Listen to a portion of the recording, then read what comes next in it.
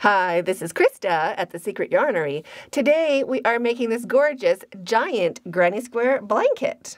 In this easy-to-follow step-by-step crochet tutorial, I show you how to crochet this fabulous granny square blanket. We also finish off our blanket with a really nice last row that prevents your blanket from stretching and getting all loose. Plus, it is a bit of a rectangle, so it is a lot more practical than a regular square, and just as easy to do. I show you how to start and have a really great solid center. If English isn't your first language, you can click this gear on the video and scroll through to find your preferred dialect. And if you want to follow along with a written pattern, all of my patterns are available on my website, secretyarnery.com. And you don't have to worry about being able to read a pattern. All of my patterns are written in plain English, just like I was sitting there right beside you. I am using Savor from Ice Yarns for my giant granny square blanket. This is a 4-weight worsted acrylic. It is 100% Draylon, which means it's a premium acrylic. It is very, very soft and lovely to work with. The finished size of my blanket is 50 inches by 58 inches, or 127 centimeters by 147 centimeters. And for my size blanket, I used 6.5 of these skeins of yarn, which is 2,145 meters. I am using a 7mm crochet hook with my yarn. If you are new to crochet, you can also use stitch markers. You will also need a needle for sewing in your ends and a pair of scissors. Here are the timestamps. You can jump back in to where you left off, and let's get started.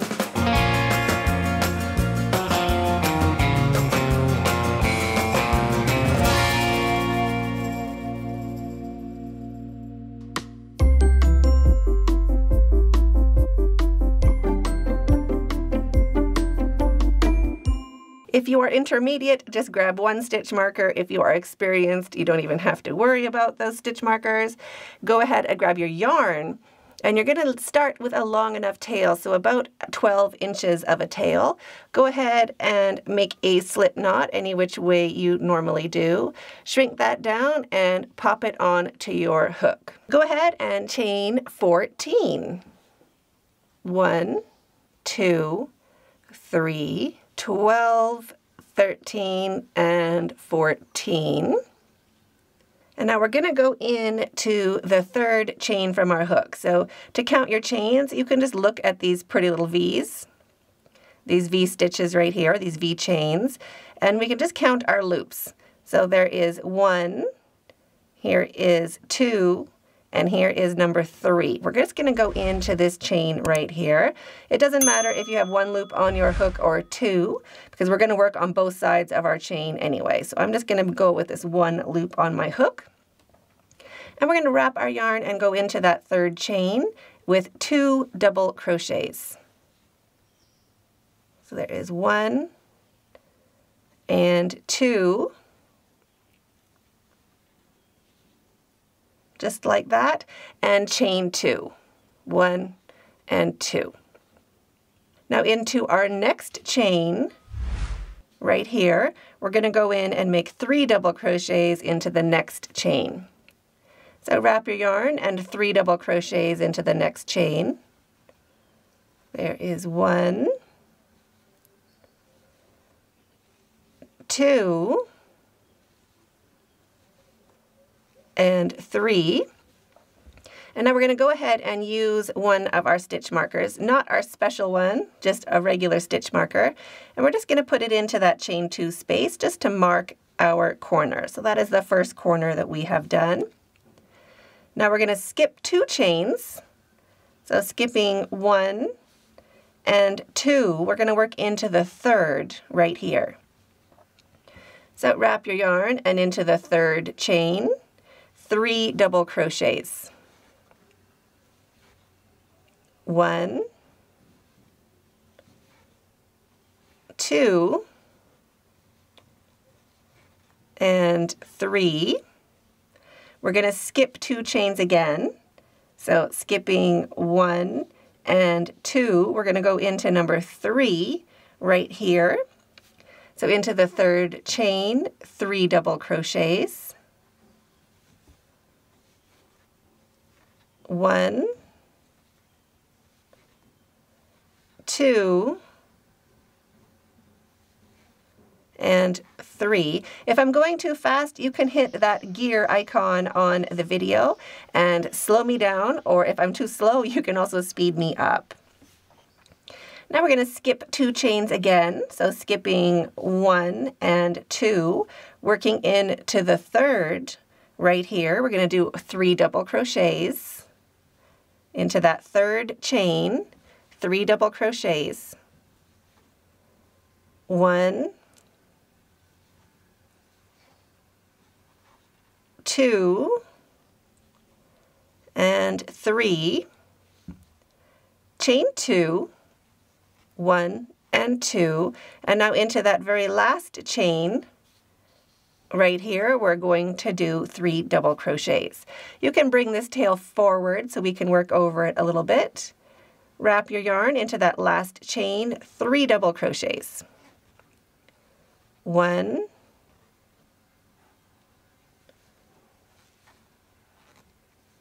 2, and 3. Now into that chain 2 space, go ahead and pop in a regular stitch marker just to mark our corners. Chain 2 again, 1 and 2, and now into this next chain right where we did these other sets of 3, we're going to go into the same chain and do 3 double crochets. So we're going to mirror whatever we did on the first side of our chain. We're going to do it on the second side, working our way back. So into that same chain where we started our double crochets, we're going to do 3 double crochets. So into that same chain, there is 1, 2, and 3. And go ahead, that chain 2 space is also going to get a stitch marker. Just so when you're working around, and if you are brand new to crochet, you can recognize that this is a corner space. So each of our corner spaces now have a stitch marker in them. Are you enjoying this tutorial? Go ahead and hit this button under this video right now so you don't miss out on any more quick and easy fun tutorials just like this.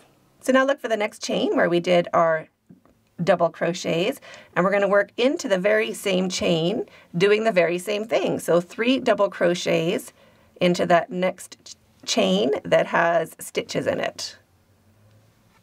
So there is 2 and 3. Now into the next chain right here, 3 double crochets, and we're also going to do 3 double crochets into that next chain. So each of the stitches, or each of the chains that has stitches, we're going to do stitches into the same chain. So 3 double crochets into that next chain that has stitches in it. So there's 2 and 3, and into the next chain that has stitches in it, 3 double crochets. 1, 2, and 3. So that finishes our first row. We just have to join. I'm going to continue with the same yarn. So this is how you join and continue.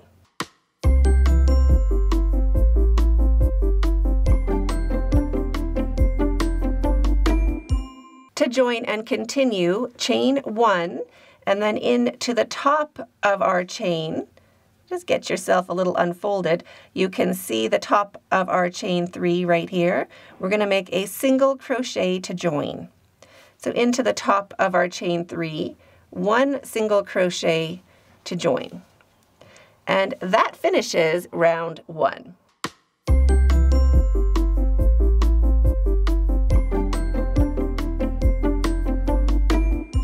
To start round 2, chain 3, 1, 2, 3, turn your work. Now I like to turn my work just so I don't have a right side and a wrong side of my blanket. Both sides look great.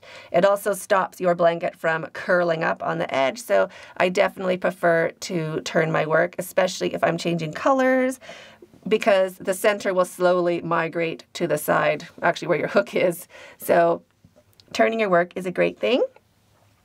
Into this same corner space, we're going to start with 2 double crochets. So wrap your yarn and 2 double crochets into that same corner space. And now we're going to grab our special stitch marker and we're going to pop it right into that space, just so we know that that is our corner space where we're going to join and step up to the next round. Now you can kind of wiggle your fingers and find these spaces in between our shells or sets of 3 double crochets. That is where we're going to be working for this round, in between all of those sets of stitches. So we're going to be starting right here, and we're going to do 3 double crochets into that space. So just into the space, 3 double crochets. 1, 2, and 3. And into the next space right over here, 3 double crochets. 1, 2, and 3. And into the next space between those stitches, 3 double crochets. 1, 2, and 3. And now we are where our stitch marker is, or in our corner, if you are familiar with crochet. So into this corner space where our stitch marker is, we are going to do a corner. So corners always get corners, and corners are always 3 double crochets, chain 2, and 3 double crochets. So here is 2 and 3. If that stitch marker gets in your way, you can pop it out. And if you need more space to get your stitches lying side by side, go ahead and grab your stitches, grab your chain, and just pull your stitches forward. That'll give you more space in that corner for your stitches to lie down nice and flat side by side. Chain 2, 1 and 2, and 3 more double crochets into that same corner space. 1, 2, and 3. So that finishes our corner. Now I'm going to pop that stitch marker up into that new chain 2 space we just made. Just like that. And that's how you can keep track of your corners if you are new to crochet. Our next corner also has a stitch marker, so we're also going to do a corner. So corners get corners. Corners, 3 double crochets, chain 2, and 3 double crochets. Now you can pause the video if I'm going too fast. There's our 3 double crochets, our chain 2, and 3 more double crochets into that same corner space. There's 1, 2, and 3. Move that stitch marker up if you are using stitch markers into the next space, and each space along the side, we're going to do 3 double crochets into each of these spaces. So into the next space, 3 double crochets. There's 2 and 3. Into the next space, 3 double crochets. 1, 2, and 3, and into the next space, 3 double crochets. 1, 2, and 3. Into the next corner, we're going to do a corner, 3 double crochets, chain 2, and 3 double crochets. So there is 2, 3, chain 2, slide those stitches back if you need some more room, and 3 double crochets into that same corner space. There's 1, 2, and 3. Go ahead and move that stitch marker up if you are using them. And now we are at our special stitch marker. That means this is the corner where we are going to join and step up. And you can see if we didn't put that stitch marker in, and if you're new to crochet, this could look just like a space along the side, and you'll be looking for your corner over here. So that's why we pop that stitch marker in. So into that space, we're going to finish up our round. So 3 double crochets, 1, 2, and 3. And now I'm going to show you how to join and end, or join and change colors.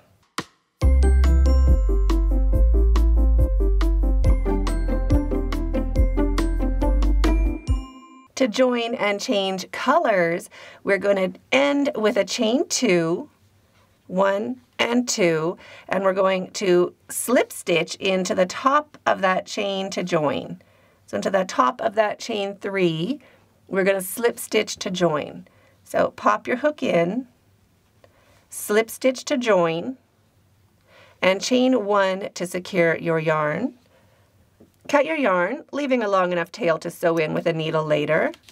Pull your hook up and your yarn through and snug that down to secure. You can pop your stitch markers out, especially if you can see your corners now. It's a little bit easier to tell that that is a corner. So you can pop your 3 stitch markers out, and you can still use 1 to mark your beginning corner, but when we're changing colors, you're going to see where that is anyway. But when you need to mark your corner, just keep a stitch marker handy.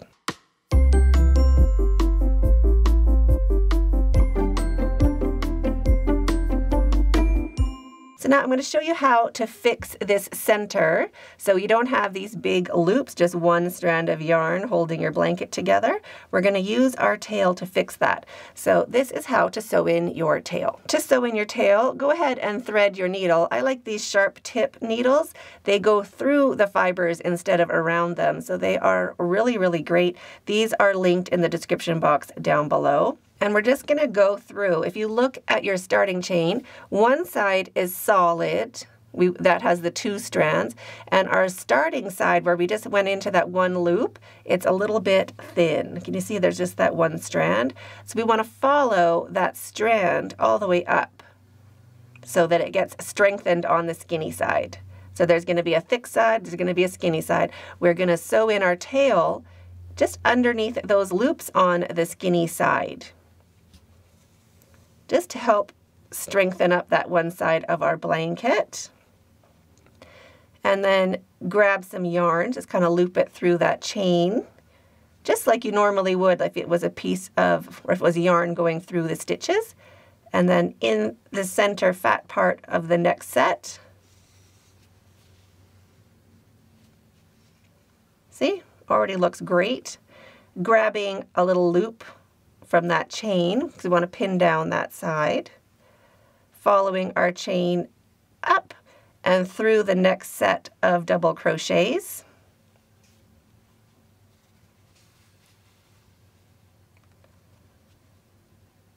Back into that chain.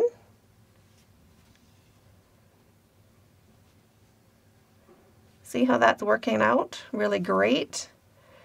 Through our chain and through the last set of 3 double crochets. There we go. You want to make sure you're not pulling it too tight. You don't want one side of your granny square thinner than the other. That's still 1 strand right up there at the top. So I'm going to go through those 3 and back down this first set on the other side. So that's why we left a little bit of a longer tail, so we don't have to struggle to get all this stitched in. And then I'm just going to go back the opposite direction, just through the fat part of all those stitches. And now I can cut my yarn.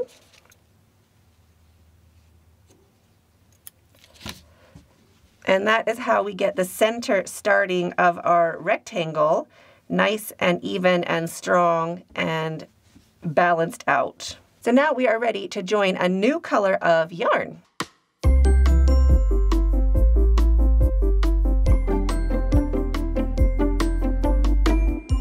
To join a new color of yarn, flip your work. So we want to make sure we're starting into the back. We want to flip each row. So just look for these pretty V's around the edge of your work. Those nice V's. That's what you want to be looking for. That is the front, or that's the top of your work. If you are working into the back, you just see these little holes, these little dimples all the way along the top. So we want to be working into the side that has these dimples, not the side that has this pretty finished edge. So make sure you're working into the dimple side. And we want to find a corner, not where we have just finished our yarn. So any other corner is fine. Just pop your hook in to that corner space. So loop of your next color on your hook, bring it through, and slip stitch with both strands to join. And drop your tail. We can hold it along the side of our work for the next 2 stitches. Chain 2, 1, and 2. Now this counts as our first double crochet, but if you join your yarn in a different way, chain 3, and into the same space, 2 double crochets, 1 and 2. Drop your tail, and now into each space along the side, each of these spaces, we're going to do 3 double crochets into each. So each of these spaces is going to get 3 double crochets. So into the first space, 3 double crochets, 1, 2, and 3, and into the next space, 3 double crochets, 1, 2, and 3. So now you can pause the video and keep working along. 3 double crochets into each space along the side, and I will meet you when we get to our corner. Wondering if anybody else is crocheting in your neighborhood? Join our Friday live chats. It's a place where crocheters and knitters from all over the world come to connect with each other and belong. And yes, you will belong too. See you Friday. When you get to your corner, you can work over your tail. We'll still have to sew it in later, but at least we can work over it for our corner stitches. So into our corner, we're going to do a corner. Corners, 3 double crochets, chain 2, and 3 double crochets. So there's 1, 2, 3. Remember, you can always slide your stitches back if you need some more room. Chain 2, 1 and 2, and 3 double crochets into that same space just to finish off our corner. There's 2, and here is 3. Now we have 1 space along the side, so 3 double crochets into the space along the side. 1, 2, and 3. So pause the video, keep working along. Corners, 3 double crochets, chain 2, 3 double crochets.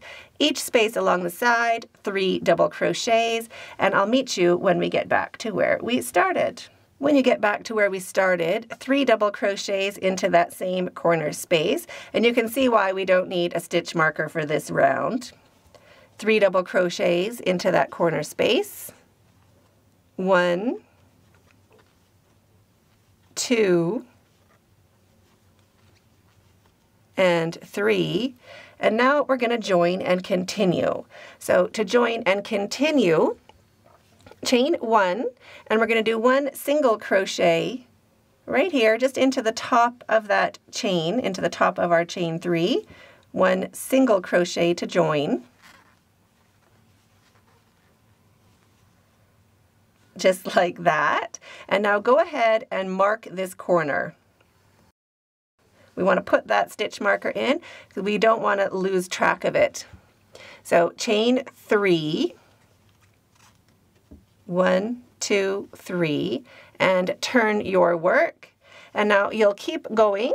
starting with your 2 double crochets into that same space and 3 double crochets into each space along the sides, and corners 3 double crochets, chain 2, 3 double crochets. You can always check the timestamps if you want to join and continue or you want to join and end, and our rows are going to be the same for the entire giant granny square blanket. So now you can pause the video and keep working along. If you want your blanket to be the same as mine, I started with our 2 rows of the same color, and then after that, that's the same dimension as 4 rows going on.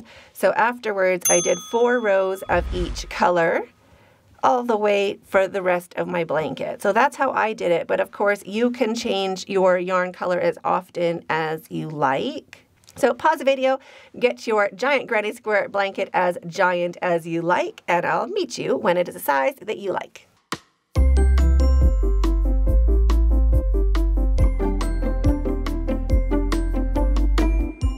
When your blanket is the size you want it to be, I have just joined, just with my chain 1 and single crochet. We're going to do 1 extra row. So I've done my 4 rows, and now we're just going to edge in single crochet.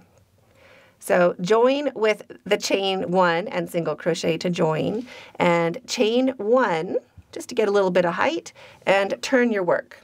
So 1 single crochet into the space, and 1 single crochet into each of these first 2 stitches. So 1 single crochet into the first stitch and 1 single crochet into the second. So 1 single crochet and 1 single crochet, and now chain 1. Now into our next set of 3, we're going to do 1 single crochet into the first 2. So there's 1 and 2. So 1 single crochet into each of the first 2 stitches, and chain 1. Jumping over to your next set of 3, 1 single crochet into each of the first 2 stitches. So 1 single crochet and 1 single crochet and chain 1. Skipping to your next set of 3, 1 single crochet, 1 single crochet, and chain 1. So that keeps our stitch count the same, but it also helps our blanket not stretch out. Those chains are just a little bit smaller than a single crochet, and single crochets are a little bit smaller than a double crochet, or have less stretch. So that'll end our blanket really nice, not too tight, but not too loose. So you can pause the video and keep working along. 1 single crochet into each of the first 2 stitches, and then chain 1 and skip over to the next set of 3 all the way along the edge of your blanket, and I will meet you when we get to the first corner. When you get to your corner space, I've done my 2 single crochets and chain 1. So now into our corner space, we're going to do 1 single crochet, chain 2, 1 and 2. Rotate your work, and 1 more single crochet into that same corner. Just like that.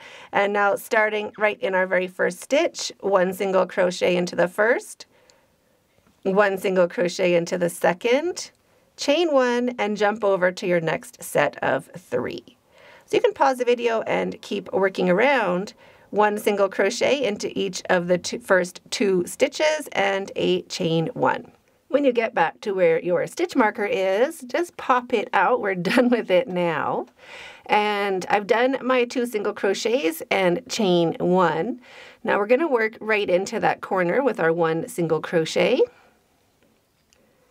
And I'm going to show you how to join with an invisible join. If you wanted to do a slip stitch, then you would just do your chain 2 and slip stitch over into that very first stitch we did. So slip stitch and then chain 1 to secure your yarn. You will end up with a little bit of a bump on the one side. So I'm going to join in a different way. I'm going to show you how to do an invisible join.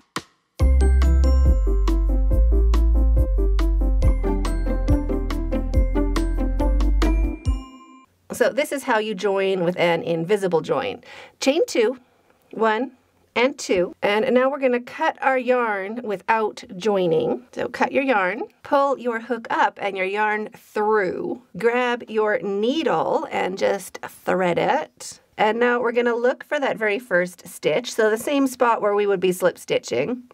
Right into that first single crochet we made, 2 loops of that V on the top of our hook. Just go ahead and pop your needle in and keep an eye on where your yarn is coming from. So it's coming from this circle right here, that loop. We're going to be working right back down into the same loop. So pop your needle back down right into that same spot where the yarn came from. And now shrink it up so it looks like a regular stitch.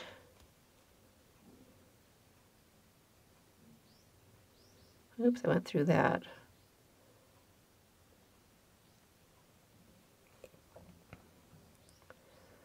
Just like that, and now go ahead and sew in your tail. So I hope you enjoyed that as much as I did. I'm waiting for you in that video right there, and stay hooked.